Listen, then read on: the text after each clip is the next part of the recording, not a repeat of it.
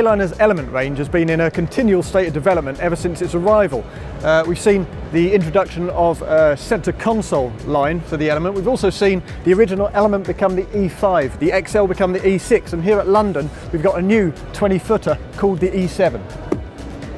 It's immediately plain that this is a very user-friendly boat.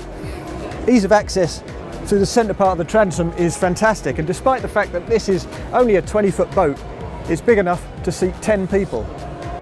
On the face of it, a table between the nav position and the helm station seems like a very odd place to put it.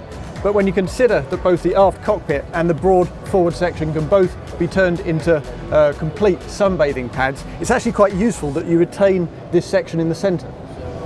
It's also ought to be a very decent driver's boat. You've got the fixed integrated tank, you've got the same deeper hull section for a softer ride as you get on the CC7, and you've also got power ratings from 115 to 150. But with the 115, this is a 30-knot boat, and at £24,000 for an all-in package, that's exactly where Bayliner needs to be.